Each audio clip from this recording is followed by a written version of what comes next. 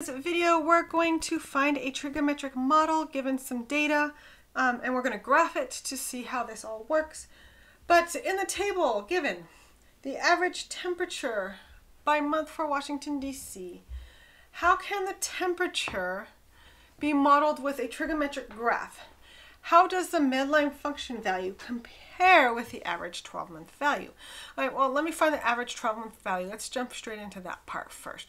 So the way I would find the average is I'd add all these up. So I'd do 43 plus 47 plus 56 plus 67 plus 75 plus 84 plus 88 plus 87 plus 80 plus 68, so on and so forth. I don't know why I just didn't do that before. All divided by 12, and I get the average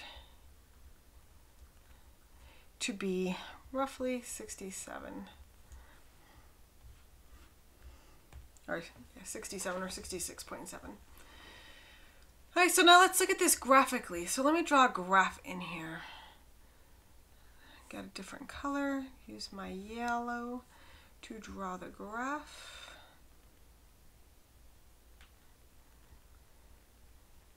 We're going to draw my x and my y's at the edge, or my months and my heights at the edge.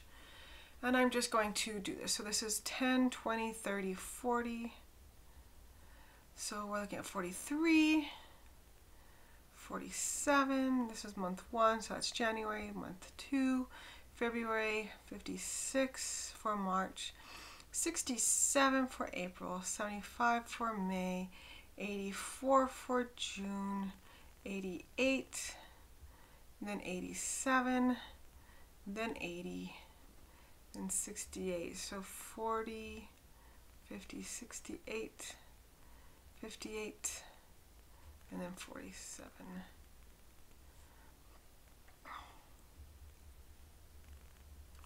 Here's my function.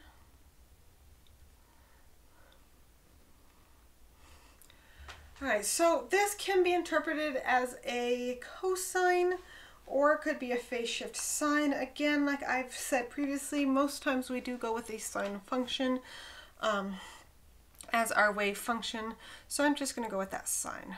Y equals the amplitude times sine, and we're just going to put a phase shift onto this. Of b x minus h. Are you wrong to go with the cosine? No, you are not. If you interpret this as a cosine that is flipped across the axes, you're perfectly fine to continue on with the cosine. Both will yield the same results. But again, sine is the most typically used trigonometric function when making models. All right, so my amplitude is going to equal my max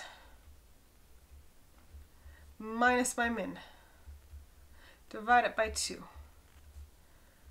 All right, my max in this case is going to be 88 minus my min, which is 43, divided by 2, which is going to be 22.5.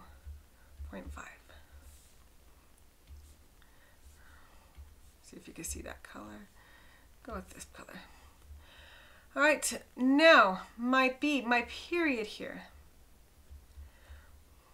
Well, we're looking at 12 months. This is month 1, this is month 12. So we're looking at my period.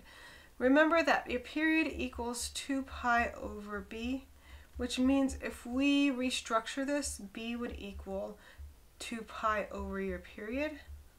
So we're looking at b is equal to 2 pi over 12, or pi over 6. Okay, next one, my h. Well, it's kind of hard to tell right now, but I can do my midline. Let's do my k. So my midline is going to be halfways between my max and my min. So looking at this, I need to find the halfway point between my max and my min. I don't know, maybe something there, but let's calculate this. So k would equal max plus min divided by 2. Or 88 plus 43 divided by 2. And we get something on the lines of 65.5. Looking at that, we are 40, 50, 60, we're about here. Which means that the first point for a sine that crosses that midline, that'd be the start of my wave function, this point right here, this would be my phase shift. This is how far we had to do. This is the start of the sine, because remember the sine has that kind of sideways S shape. So in this case, we're looking for a value in our chart, which is close to the 65.5. And in this case, we're roughly 4 months in when we hit that midline. So that's going to be my H. My H. That's the color I was just using. And that color is too dark. Do like powder blue. H is going to be equal to the 4th month, because this is the first month that we cross that midline. And this is roughly 4. Not exactly, because again, at 4 months it's 67. We're looking at 65, 66. And so it's roughly 4 months. So it's not going to be the exact. Okay, now let's put all these pieces together and write the function. So my function is going to equal the amplitude, 22.5, times sine of my b, which is pi over 6, times x minus 4, plus 65.5. Okay, my midline being 65.5, my average being about 67. You can see that the midline's pretty close to the average value. Should we use the midline for average? Not really, but if you have to do just kind of a quick check, midline is actually pretty good to use for the average.